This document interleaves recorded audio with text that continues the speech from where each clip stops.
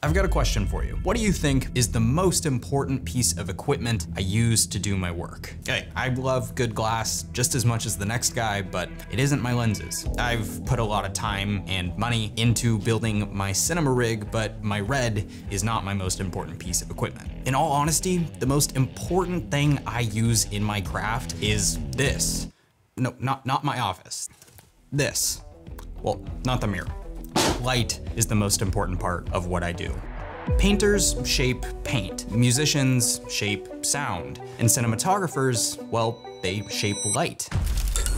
Light is our medium. It's the foundation of everything that we do. It doesn't matter what lens you use or what sensor your camera has, full frame, crop sensor. Without light, you have no image.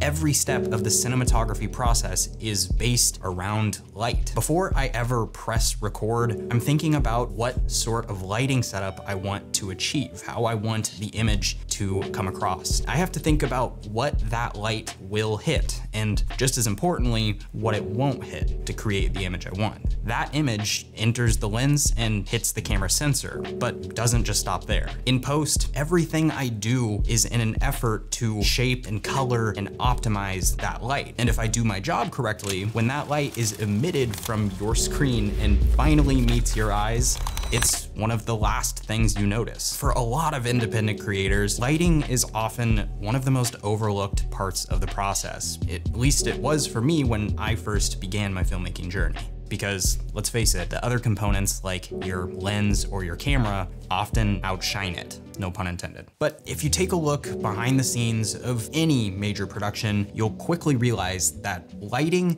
is the #1 priority when they begin to set the scene and prepare to bring their visions to life. This is because professional filmmakers understand one critical truth that a lot of hobbyists and freelancers just simply don't. Good lighting is invisible. Bad lighting is impossible to miss.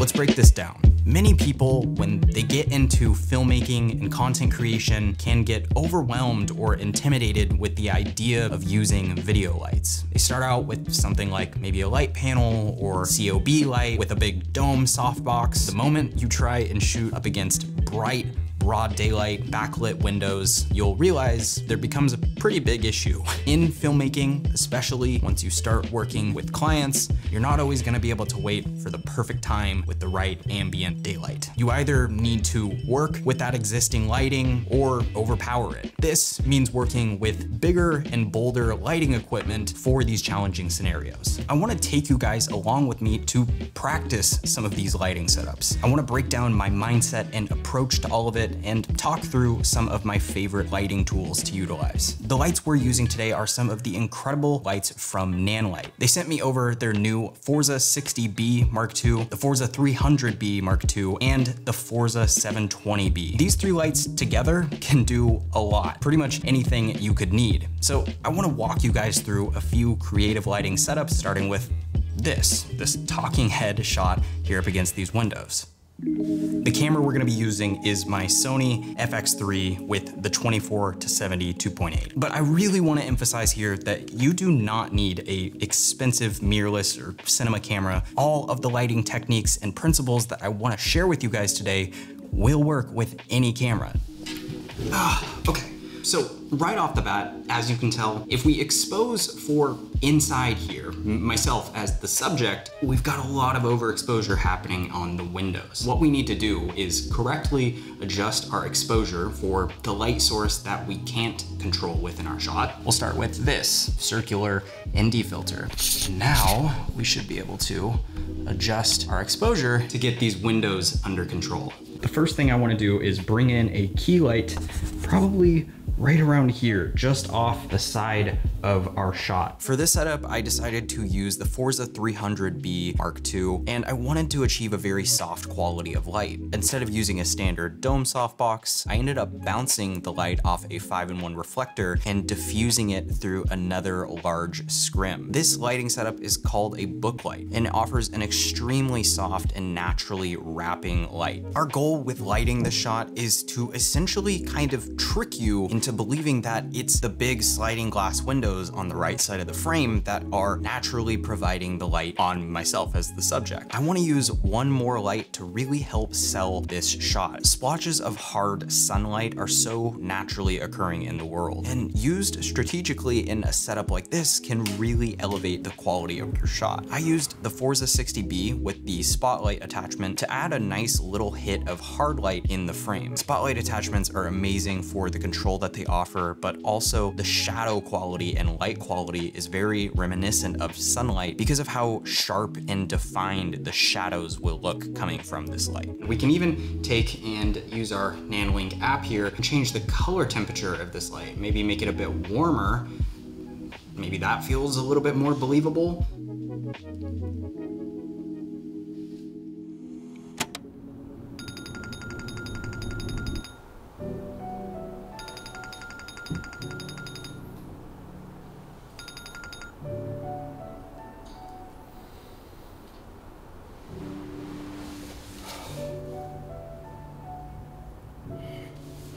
My goal with this scene was to create the classic wake up first thing in the morning, sunlight hits your eyes. While this setup may seem pretty simple, it was a bit more challenging to accomplish here because of the way our room was set up. This window is eastern facing. There's some apartments kind of directly across the way, and so we don't really actually get any direct sunlight into this room. The blinds that we have in this window are a blackout blind, and so I decided to grab an extra curtain that we'd had from our old apartment, hang that up on a C-stand to create a fake curtain.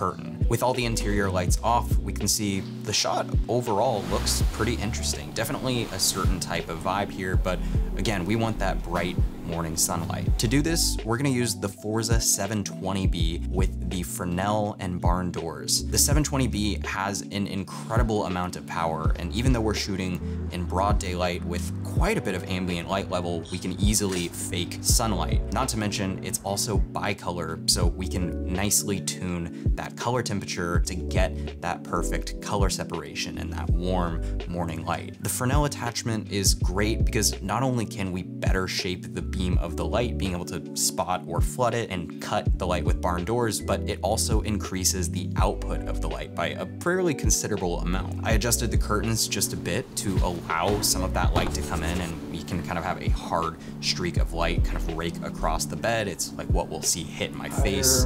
Because the walls in our bedroom are white, there was enough sort of just natural fill happening from the single light. We have tons of areas of light and dark throughout the frame, creating really, really nice contrast. I love the way the hard light hits the back wall on the right side of the frame. I really think it helps to kind of draw your eye to myself laying down in the bed as you see me kind of reach up and turn off my phone alarm. My wife helped me by playing with the curtains and kind of wiggling them as if wind was kind of blowing through the window. Typically when you come in for coverage and you're getting these closer angles, more often than not, you'll want to move the light source in closer to create a more flattering light, but I love the way this hard source looks, the quality of light. The 720B with the Fresnel, I think, plays perfectly as recreating natural sunlight here.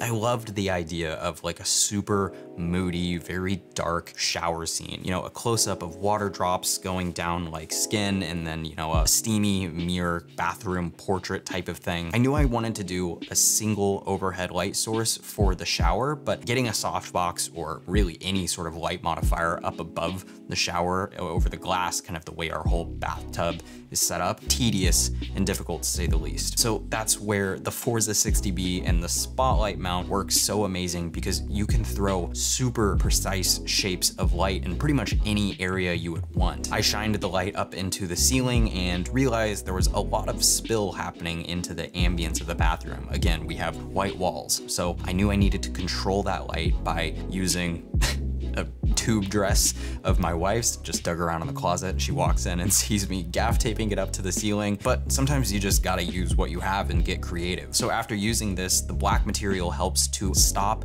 the spill of all of the extra light throughout the bathroom and makes that single overhead light feel much more directional, exactly like what I had in mind for this shot.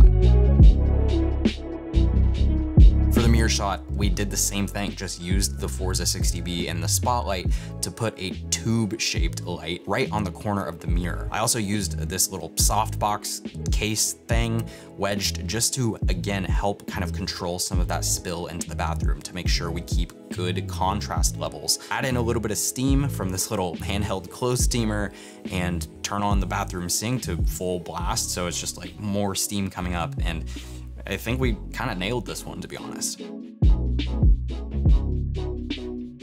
These new version 2 lights from Nanlite are incredible. On the 300B, not only does it have an updated design with the ballast and the head itself, but we also have green and magenta shift built into the light. This makes it extremely simple to color match it up against other light sources that might have a little bit of green or magenta cast. Nanlite's continued commitment and effort to creating lighting equipment that is accessible and fully functional to creators and professionals, even at the highest level, is impressive. And I have really enjoyed working with these new lights.